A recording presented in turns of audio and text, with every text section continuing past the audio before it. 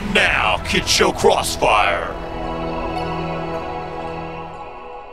In an attempt to compete with Hannah Montana and High School Musical, apparently Nickelodeon is giving popular cartoon star Dora the Explorer a tween makeover. The changes have generated some controversial reactions. Here to discuss the changes are Colonel Douglas Stanwell, PhD, and our good friend Dr. McCarrots. Colonel, let's start with you. Is Nickelodeon making the right call here, tweening out Dora? Absolutely not on many levels. I mean, we're talking about the top-rated TV show for preschool children in the U.S. It's been translated into 24 different languages and syndicated in 125 different markets around the world. I understand that they want to grow with their demo, but I think this is a huge mistake. They're pushing themselves into teen issues like drugs and pregnancy that take away from the innocent charm of the show.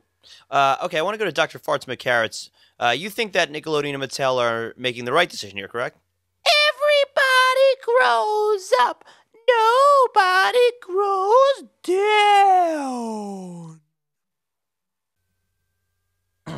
I love Dora the Explorer. She's so sexy soon. Yummy.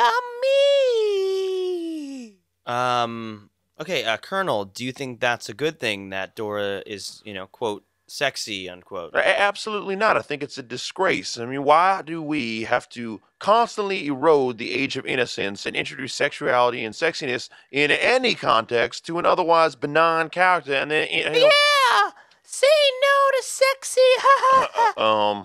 Yeah, right. Sexy rules. I want to see Dora's boobs. Will she go to the movies with me? I want to eat 1,000 berries. Okay. I think we are out of time. Thank you, Colonel Douglas Stanville, PhD, and Dr. McCarrots, as always. Thank you, Dr.